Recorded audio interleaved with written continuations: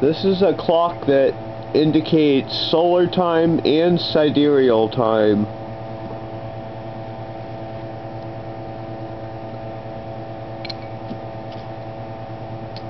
This great wheel rotates once every 4 hours.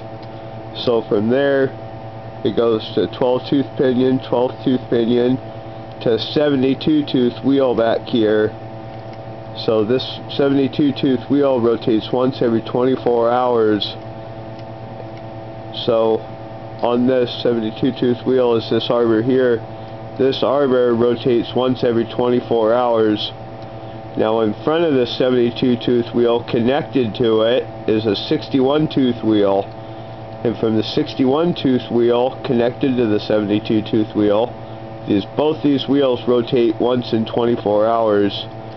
Now from here, the 61 goes to a 20-tooth pinion, over here to a 24, and right here will be a 73-tooth wheel, and the 73-tooth wheel will also be the star plate, which is what this gear ratio is indicating, his sidereal days.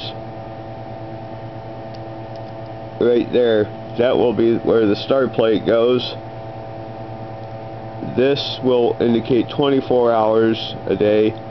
This will indicate 23 hours 56 minutes a day. And